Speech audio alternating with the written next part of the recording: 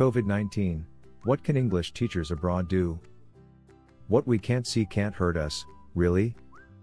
Not many businesses will do well out of this current COVID-19 pandemic, gripping the planet with fear at the moment, as we stand waiting like a deer in the headlights for something we can't see to hit us.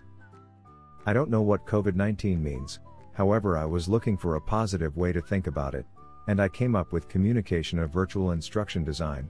For those unfamiliar with the terminology of instruction design, it's what we do as teachers. The technical terminology is a systematic approach to education that prompts educators to familiarize themselves with the learners in their classroom on a personal level, in order to more comprehensively understand how they learn. Once educators have gathered the intel about their students, this information is critical to designing personalized lesson plans. Great for one-on-one. The COVID Action Plan. The obvious concerns are, will we have jobs?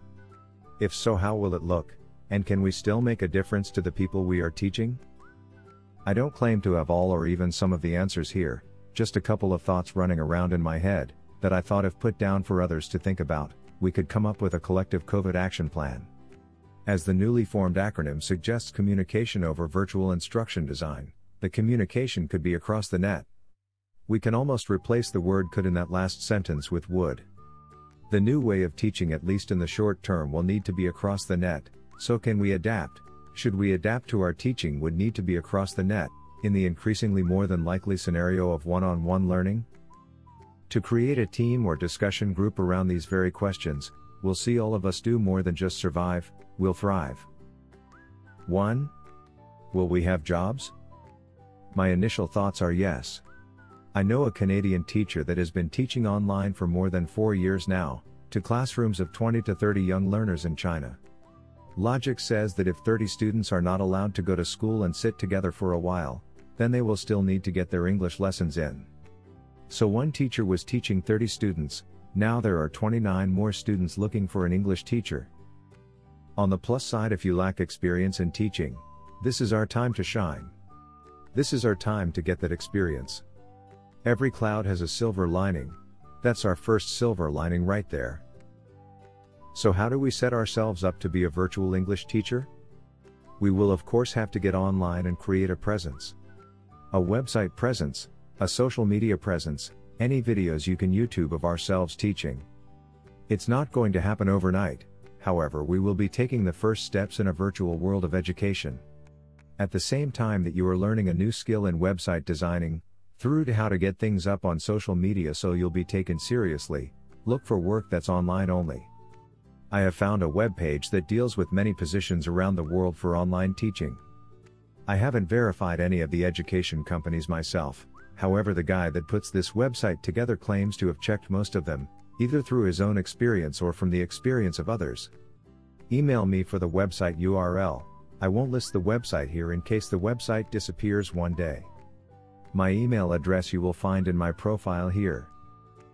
2. How will the classroom look, and can we still make a difference to others?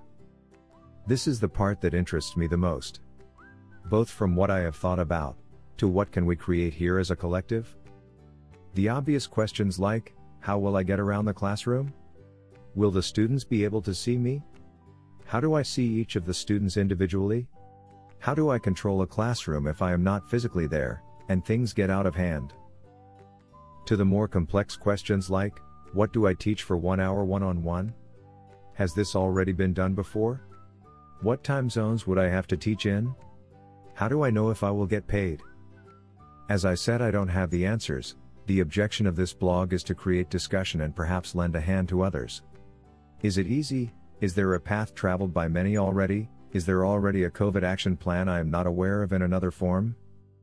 I believe we can make a difference to those that we teach just as effectively online, as in person with some adaptation. Who knows, maybe this is the future of schooling, and we have just been forced to give it a try with this new threat to our way of life. Let me know your thoughts. Thanks so much for watching. We are ITTT, the leading provider for TEFL and TESOL training courses.